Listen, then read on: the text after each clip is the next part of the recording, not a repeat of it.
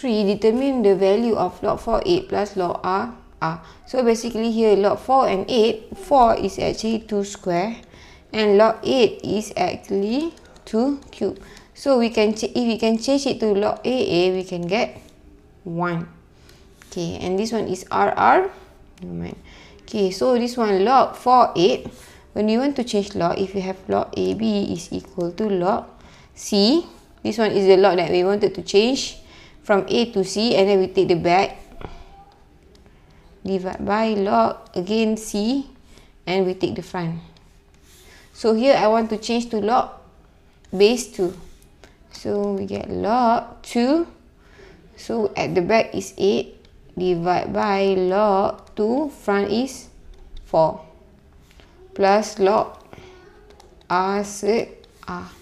So basically 8 is 2 cube, divide by log 2, 4 is 2 square, plus log R 1 over 2.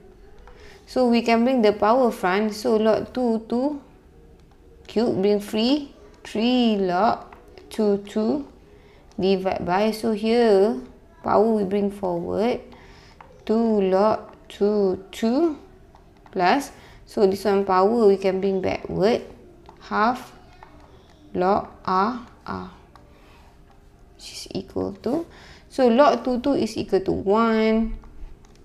So we have here 3 over 2 plus half log R is also equal to 1.